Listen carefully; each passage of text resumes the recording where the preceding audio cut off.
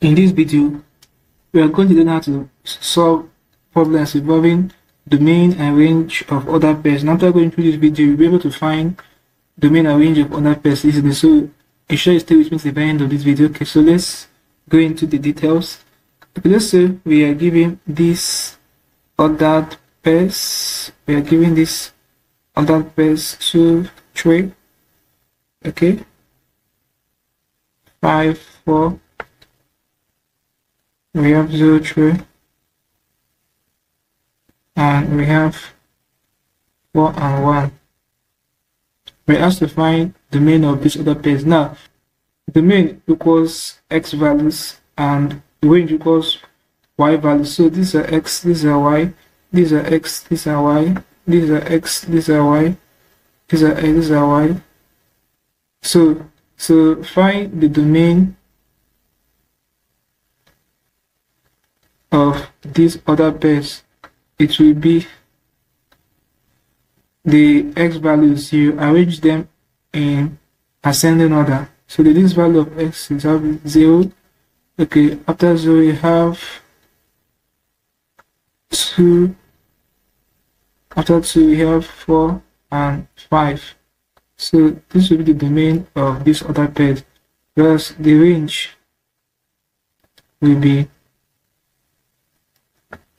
the y values. You arrange them in an ascending order as well. So the y value, the least value there, we have it to be 1. We have 3. They are appearing to y. So when a number is appearing to y, don't repeat it, just write it once. Just write 1, 3, and 3. Just write 1, 3, just one of it. Then the last value there is 4, and this will be the range of these other pairs. Okay, let me give you another problem to solve. Okay, you have this set of other pairs. You have 3, -1. Okay, you have 2, -2. Okay, you have 0, 2, and lastly you have 2 and 1. Okay, so feel free to pause this video and see if you can figure this out. Find the domain and range.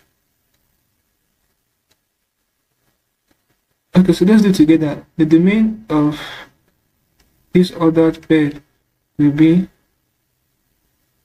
the x value. So remember, this is our x, these are y, these are x, these are y, these are x, these are y, these are x, these are y. So domain, the s values, the least value of s value to be 0.